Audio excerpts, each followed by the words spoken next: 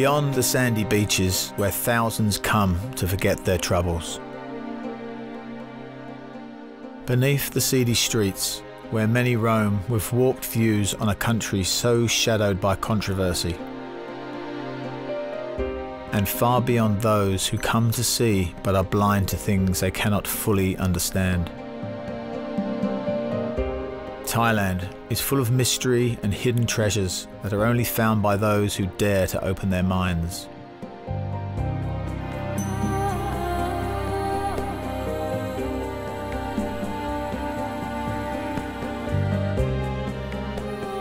These children, like so many in Thailand, grow part of a way of life stemming deep within their heritage and family roots as Thai boxers. Particularly, the role of young Thai boxers is a commonly misunderstood subject, frowned upon by outsiders.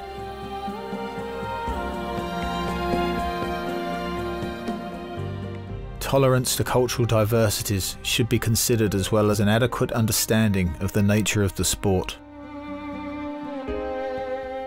In addition, the reality is that very few can fathom the cruel, cold reality of a poverty-stricken country like Thailand, where what may seem questionable to outsiders is in fact the ultimate survival to others.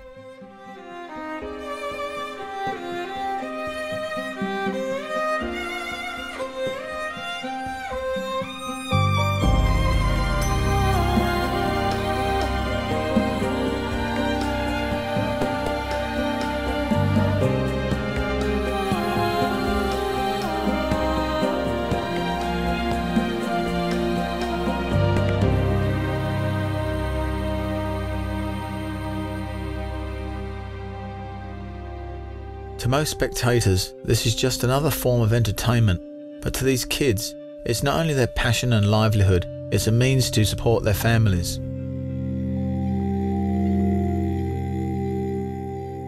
The sakyant is a form of tattooing dating back long ago, predominantly practiced in Southeast Asia by Buddhist monks. Recognised as a protection tattoo, most Thai boxers, better known as Nak Muay, are seen with the sakyant designs imprinted on their bodies. To them, it is a rich component of their cultural values and beliefs, a subtle and intimate comfort that they are under the protection of a higher power.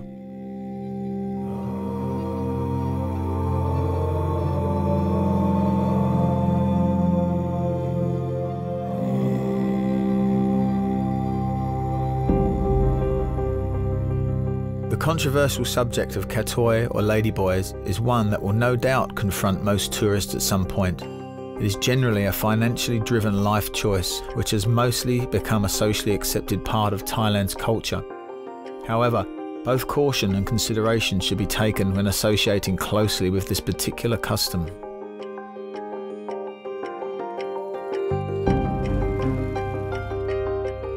The confronting fast-paced city lifestyle in some of the major cities of Thailand can often be a cultural shock to those who have lived in more sheltered societies. Apart from the obvious controversial subjects that surround a person's perception of Thailand, there is still a lot more than meets the eye. Beneath the exterior is a world full of rich heritage and culture to be explored.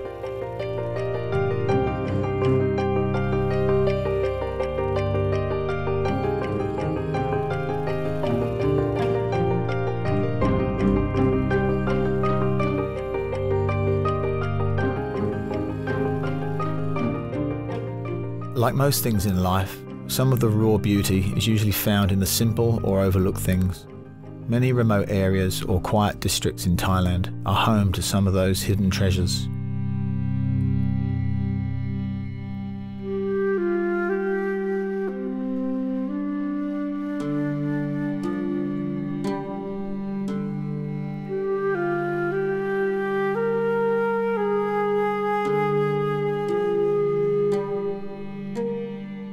Nestled peacefully within the suburbs of East Pattaya is the unique Muay Thai camp, which is predominantly home to the remarkable diamond known as Pejija and her very talented brother Marwin.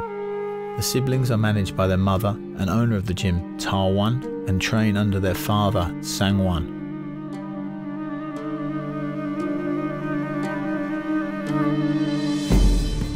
It is not uncommon for young girls to compete in the sport.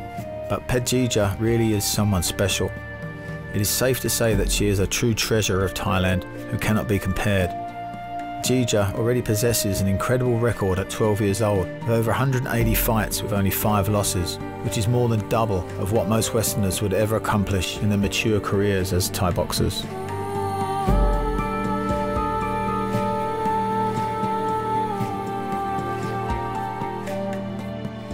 More astounding is that most of her opponents have been boys of a slight age or weight difference. Unfortunately, there are some cultural-driven superstitions that can cause limitations or restrictions on the subject of a young lady fighting against the boys. Once Jija hits puberty, she will be prohibited to fight against the opposite gender. Harshly, it is considered as an impurity for a young lady, one who has hit puberty, to be in the same ring as the boys. This will become problematic to Jija's consistency of fighting, as she will become limited to female opponents and will also see less opportunities for televised fights. All issues which will ultimately affect the financial income which Jija uses to help support her family.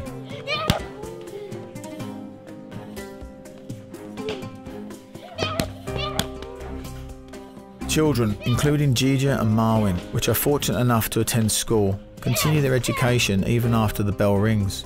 Their hunger for knowledge is additionally fed by a more sentimental teacher known as their trainer, or Kru Muay. The heavy bag becomes their textbook, and the ring becomes their classroom. Inside this secondary teaching facility, students learn more about themselves and the world than what most Western teachers could ever hope to teach. Discipline, integrity, and confidence. Sacrifice, respect, and patience. Hard work, dedication, and honor.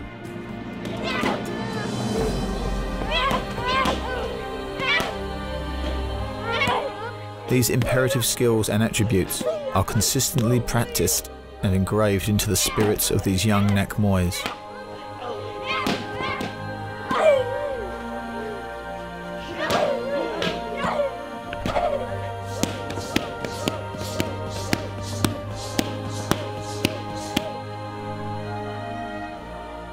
This is the ultimate character building foundation and is the true essence of Muay Thai. It is a passion and privilege to uphold the values, traditions, and respect that this remarkable sport offers to those involved.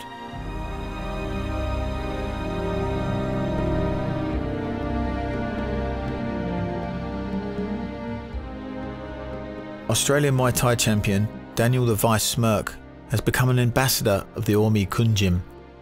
After witnessing firsthand their indisputable work ethic, astounding talent, and humble spirit, Daniel has gone above and beyond in effort to support this unique gym.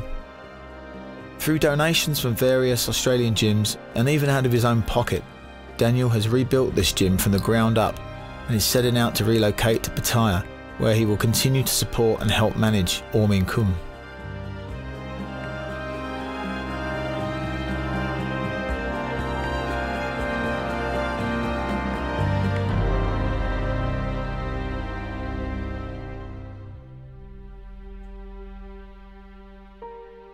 As brother and sister exchange light, controlled punches in an effort to help each other with their training, their connection to one another is yet another hidden beauty in the sport that is Muay Thai.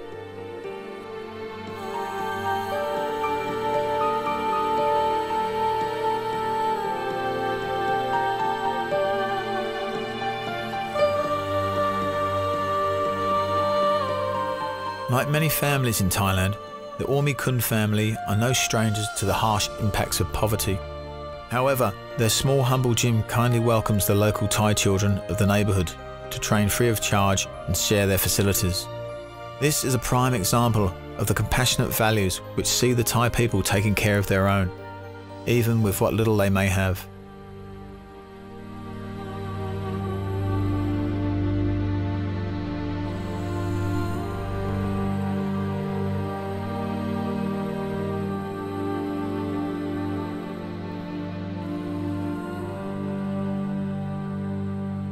This is Muay Thai.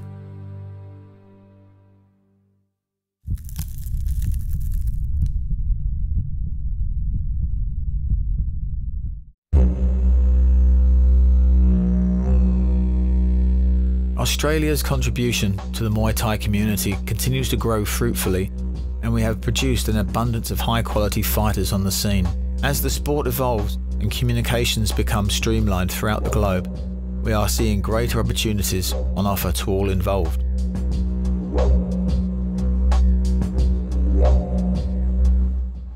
And a beautiful shot from Parr, and Jordan Thai in a world of hurt. Well, the pain will be shooting through the lead thigh of Thai now. Twice is the Kiwi in round number 4. Hands are raised, Parr celebrating. He calls on the... Let us take you back to where we left you last season. This Aussie legend needs no introduction. Big hurrah for Jordan Thai, who is giving it his all, but standing in front of him, Australian combat royalty. John Wayne Parr drops Jordan Thai, and that is it. The multi-time world champion, Australia's finest. He ends with his hands in the air, a smile on the face, and with a big win. Well, what a way to go out. What an explosion of technique to finish this one. Just as he has done so many times before. 2012, I had close to 110 fights, and I was sort of getting to the stage in my career where I was starting to get a little bit bored with training and the whole sort of roller coaster. So I decided to turn it up, and then I did it on my very own promotion on the CMT1, and that was the first time fighting in the cage with MMA gloves on, and it was the most fun that I've ever had in my whole fighting career. And then after about 6 months, I really missed the adrenaline, the excitement of leading up to a fight, the walking out in front of the big crowds, and fighting in the cage was just a whole new rush that I wanted to experience again. I couldn't just do it once and then walk away. So I've decided to come back, and then so far I've gone 3-0, and I feel just as good as I did when I was 25, even now that I'm 37. So I'm looking to still strive to be the best that I can, and to keep getting a few more runs on the board and cement my legacy as one of the, not only Australia's, but one of the world's best.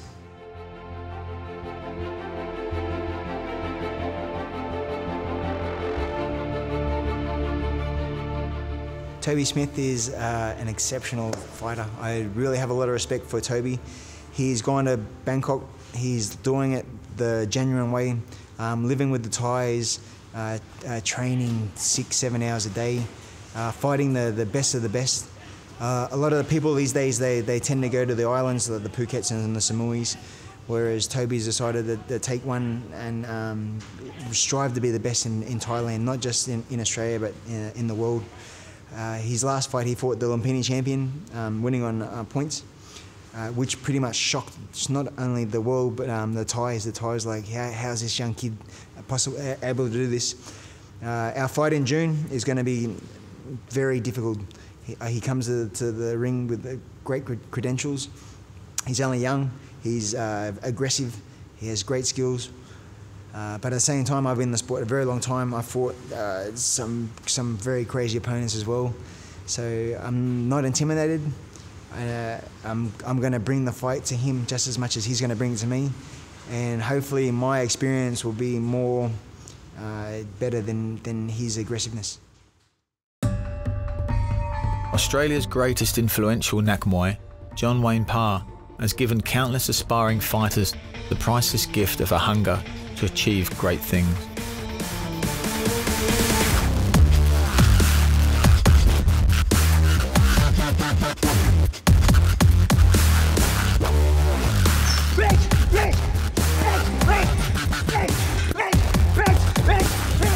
John Wayne Parr's commitment to training and continuous aim to strive for better, stronger, faster, smarter is one of the true martial artists. His Cage Muay Thai series has made waves across the globe for a creative spin on the sport which he has dedicated his entire life to.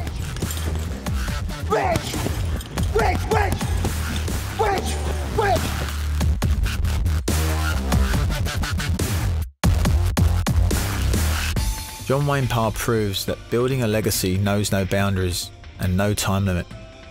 a legacy is built on the foundation of sacrifice, willpower, and the forever burning flame of passion.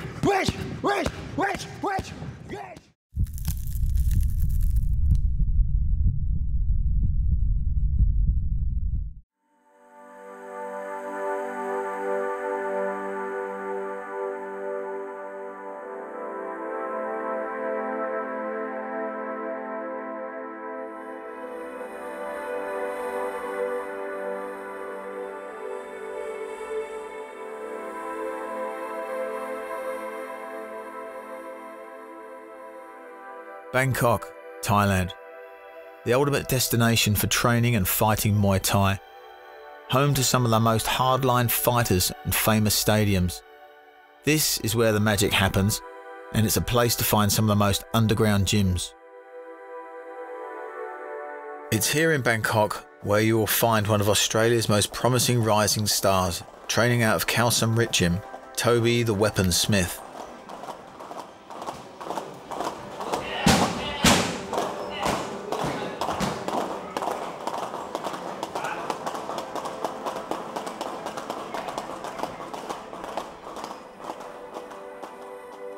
Hey, my name's Toby Smith. I'm living in Bangkok, fighting out of Khao Sam Rit Gym. I'm 18 years old. I've had 27 fights, 21 wins, 5 losses and 1 draw. It keeps the fire burning in my heart when I fight and when I'm training. Just when my dad training me so hard, just like to, keep winning, to keep him happy, put so much effort into me, all the boys at the gym. Introducing from WA, Toby the Weapon Smith. Oh, you could hear that echo around the venue. That actually hurt the first 3 rows and everyone sitting in there. 3 low kicks from Toby Smith. Couple of Walked into a couple of... Oh, he got caught with that clipping elbow. The clipping elbow landed. Training in Thailand differs for everybody. Toby, however, lives and trains like a Thai, sharing meals in the common room with his fellow Nek Mois. This humble spirit embraces not only the sport, but the culture too. Living in the gym is a lot different than back in Australia. We don't have the luxuries like, at home you got with your family, friends. Over here, you don't have hot showers, stuff like that. Where some Westerners may come to Thailand in hopes to train like a Thai, very few are actually willing to adopt the entirety of a common lifestyle of a Thai boxer, which in reality is often of a poor and simple nature. Toby, however, signed on for the full traditional experience. The gym will become his home away from home. Here Toby will continue to grow as a fighter and absorb the authentic ways of a Thai boxer living in Bangkok. Earning his place in the gym, he will be given the opportunity to make a name for himself amongst the Thais. A privilege to learn the art of 8 limbs in the motherland. Toby is sacrificing a great deal to pursue his dream of being a world-class boxer.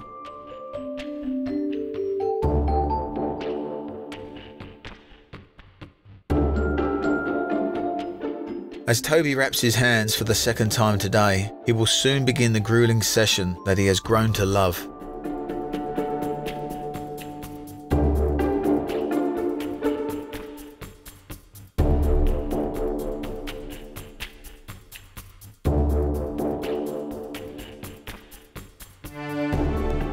The days will be long, the lifestyle a challenge, but the reward will be glorious.